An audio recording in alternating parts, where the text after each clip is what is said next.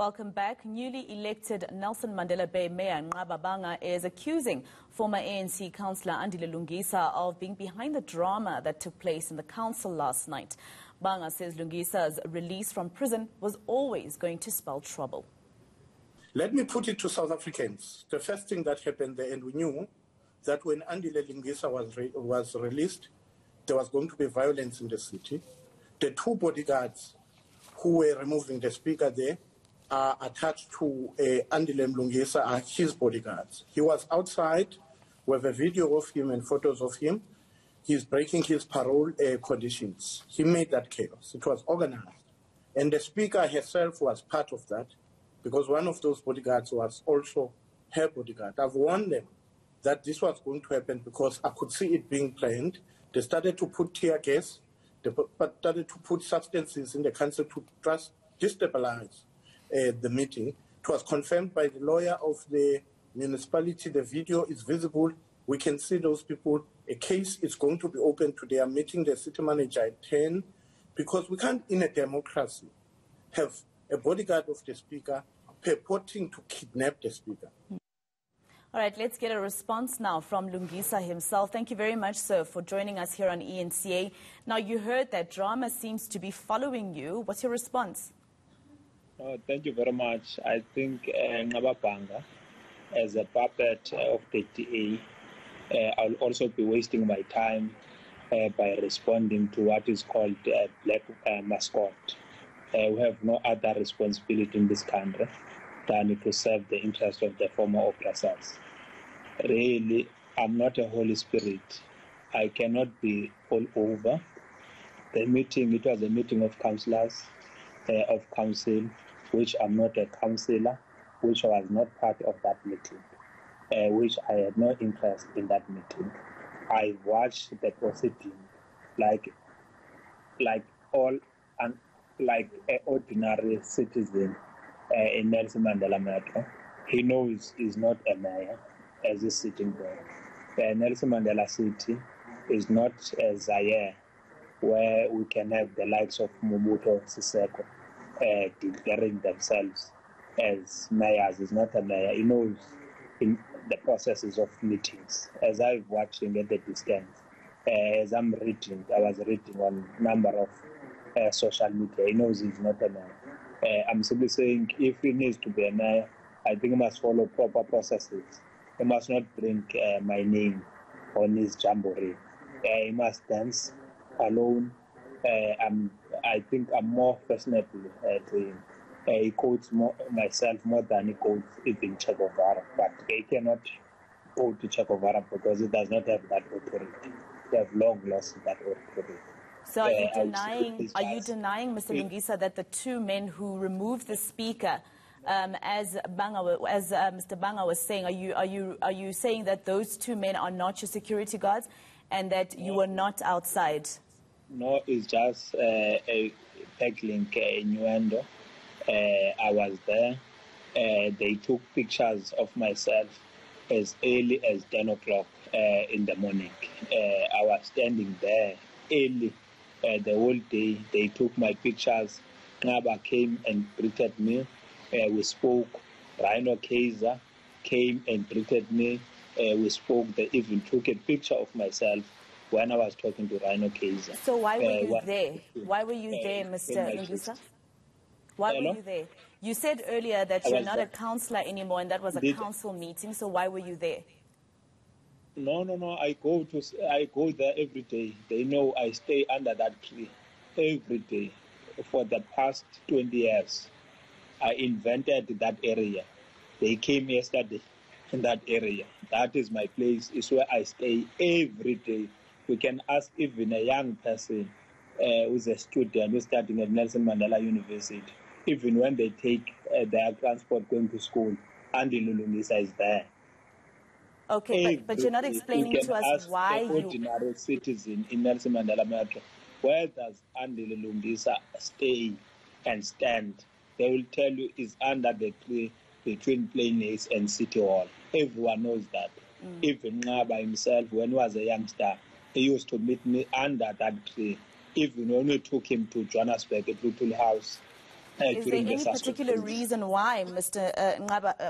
Lungisa, why you'd be under that tree even now when you're not a councillor anymore? And also those two men that they were saying removed the speaker, I just want to ask you again, are you saying that they are not your security personnel? There were two protests outside. There was a protest of plumbers. We're fighting for the insourcing. I was told over their matter in the last council meeting was never entertained. There was also a protest yesterday of artists who wanted to be recognized by the municipality, who wanted to be affirmed. There was also a protest of the security members who have not been paid for the past 2 years, 3 years. I cannot be responsible. Whilst I came in jail for the last 3 months, I cannot be responsible for artists who are complaining. Mr. Lungisa, you're not answering my questions. Let me repeat my question for you, sir. It was 2 questions.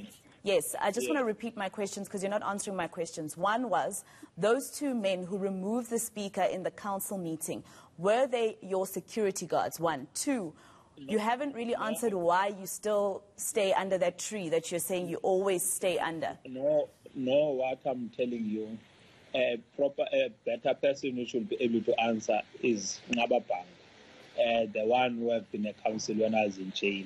He knows better.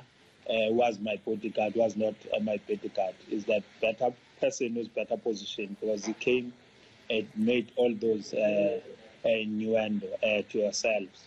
Is a better person who must be able to provide because those are the old MK guys, those are the old Amabuto guys who are always there at City Hall every day, who have been volunteering their own services without being paid. Nqaba Bhanga knows that. Even under their own administration problem, those guys were there. He's just trying, because he wants to stage a coup of some sort. He's trying to make innuendo and make lies because he will be recognized better in this country if he raises the name of Andile Lungisa. Anyone who raises my name becomes more fashionable. Even the newspapers and the media, they come. I think I'm more of a Holy Spirit now. So what are your, if you take us into your confidence, Mr. Lungisa, what are your parole conditions? Because now Mr. Bhanga is saying that you are violating your... No, you must go. I don't have a responsibility of explaining my parole conditions to Nqaba Bhanga. The last time I knew is the one who deployed 3 people to attack me. He must go and ask the parole conditions to the authorities who are responsible for those parole conditions. I know where I must go. I know where I must not go. I know my parole conditions. If God is not, he's got the issue because he's got his own parole conditions in his own mind. He must go and hang himself, or he must go to the authorities and go and ask parole conditions. I have no responsibility of explaining my conditions to Nqaba Bhanga. I don't account it to him. I'll never account it to him. I have no relationship with the DA. I will never have a relationship with the former oppressors.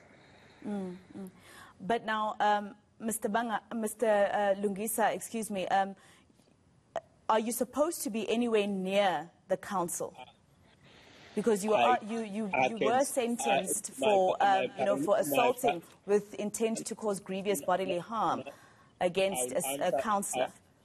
Now I'll answer you. I can go in the council as a former councillor. I can stay in the chambers. I can be outside. I can be on top of the roof of that building. I can be anywhere. I can be anywhere. Yes.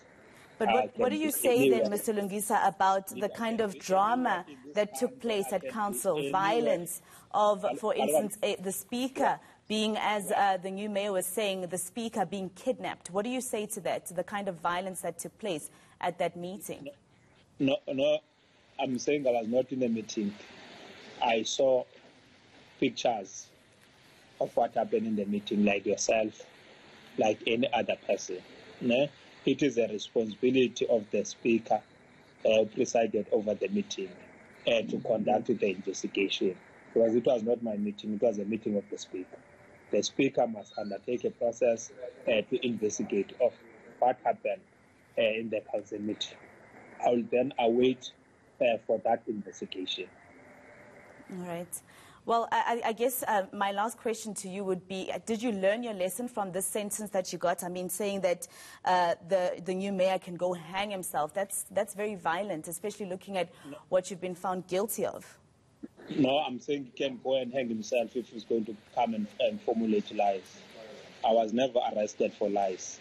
He can go and hang himself. But for violence, you were arrested for violence. No. I'm saying hanging himself. If he's going to go and formulate lies against my name, he can go and hang himself. That's what I'm saying. All right. Thank you very much. By Nqaba Bhanga and his friends. Thank you very much. That is former ANC councillor Andile Lungisa speaking to us there about the allegations that he caused the drama in the council yesterday in Nelson Mandela Bay.